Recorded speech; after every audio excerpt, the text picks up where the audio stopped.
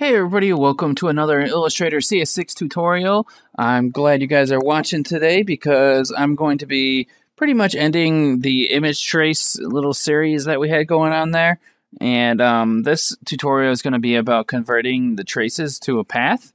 So the first thing that you need to do is make sure that your image has been image traced already. And to do that, you can just use one of the presets.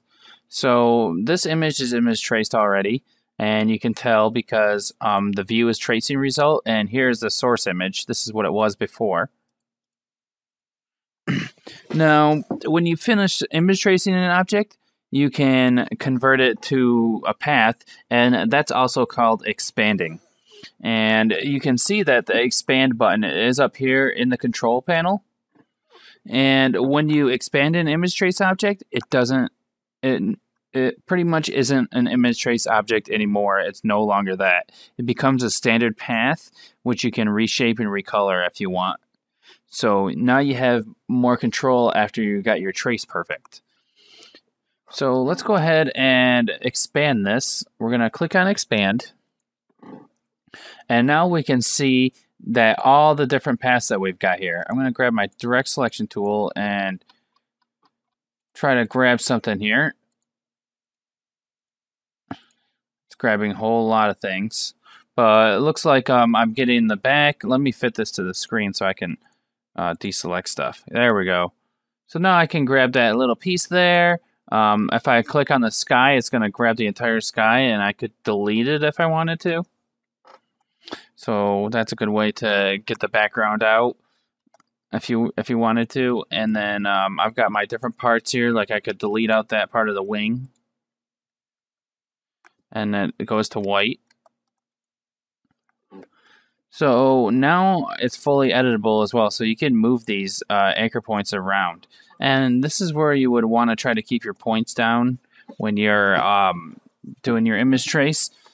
Now, when we were doing it, there was the little info panel that had the amount of anchor points and the amount of different colors and everything in there. So it's a good idea to keep an eye on that when you're doing image traces. So let's go over here to our layers panel and open it up. And if you don't have the layers panel showing, which are these two like little squares on top of each other, go to window and then go to layers. The hotkey for it is F7. If I twirl down layer 1 and twirl down the group, we're going to see all the different little pieces that are in it. And this is what some companies will actually do. They'll grab an image off like Google Images or something like that, and they'll do a live trace on it, and then they'll go back to one of those websites where you pay for images, and they'll pretty much just resell it back to you after they live traced it for like $30 or something like that. And that's how some people make money. So if you're thinking about doing that, that could be a career path for you that you're thinking of, or like a side job, just earn some extra money on the side. So the only thing about it is make sure you have like the rights from the people that actually took the picture to be able to use it, or else you might end up getting sued. And it's also just kind of like dishonest to be taking people's work and making it into your own and trying to make money off of it. It's a little okay. It's okay if you're using it just for your own personal purposes, but if you're trying to make money off of it, then you should at least give credit. So that's it for this tutorial, and I hope you like the series, the little mini series on image tracing.